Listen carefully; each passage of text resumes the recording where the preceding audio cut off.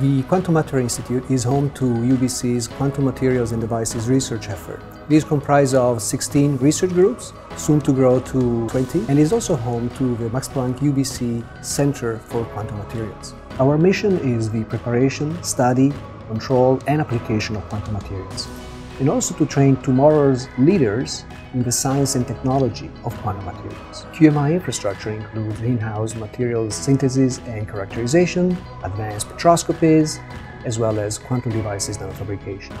The QMI community also enjoys priority access at USR and synchrotron beamlines at international user facilities. At the Quantum Matter Institute, my goal is to discover new materials with new properties, and particularly to look at new electronic properties that emerge at the interfaces between different quantum materials. I'm building microscopes and molecular beam epitaxy systems that will allow me to grow new materials one layer at a time and to image their electronic properties with atomic resolution. One material that I'm particularly excited about recently is iron selenide, a superconductor which in bulk form has a TC below 10 Kelvin, but when grown as a single layer on strontium titanate, it superconducts by an order of magnitude greater temperature, up above 100 Kelvin. With our microscope, we've been able to discover a new empty state band in the material, and we've been able to identify a specific defect, a vacancy at the iron site,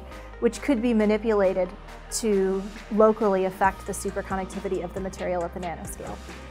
I feel like one of the best things that QMI provides me with is incredible theoretical and technical support, and that really lets me focus on the research that I want to do. Also, I've had some opportunities to work with our collaborators over at Max Planck, and we've been able to do some really exciting research together that neither of us could have done alone.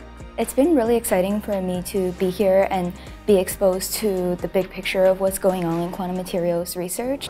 QMI came to be starting in 2001 when UBC designated condensed matter sciences as a priority area. This attracted a lot of young scientists, culminating in what was designated as the Quantum Matter Institute in 2010. The greatest aspiration of a theorist like me is to make predictions, non-trivial predictions of phenomena that are then subsequently observed by experiment. QMI really shines in enabling this type of work by putting literally the top experimentalists under the same roof with us theorists. A day-to-day contact between experimentalists and theorists then enables these type of predictions. One excellent example of this mode of work is our work with graphene. In collaboration with other theorists at UC Irvine and Caltech, we made a prediction that graphene with a small concentration of non-magnetic heavy atoms becomes a two-dimensional topological insulator. Within a year of this prediction, it has been tested here in the Institute by 3 different experimental groups.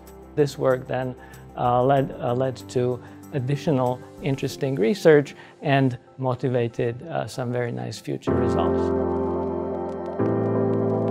QMI has provided me with tremendous access to different experimental tools, along with strong theoretical support and the opportunity of real collaboration with the best universities all around the world. After such a positive experience during my master's doing ligand field cluster calculations on nuclei perovskites, I became aware of various opportunities and facilities, including Canadian Light Source Laboratory at Saskatoon, so I decided to pursue my PhD at QMI as well and take advantage of those.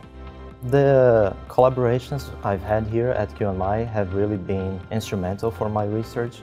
I think fostering these relationships with several scientists will be essential for my future as a research academic. In 2015, the federal government of Canada recognized QMI as a leading institute with a quantum leap in operational funding of $100 million over 7 years. This will support new infrastructure, new scientific staff, providing us with the agility to translate discoveries and device prototyping in new applications and future technologies.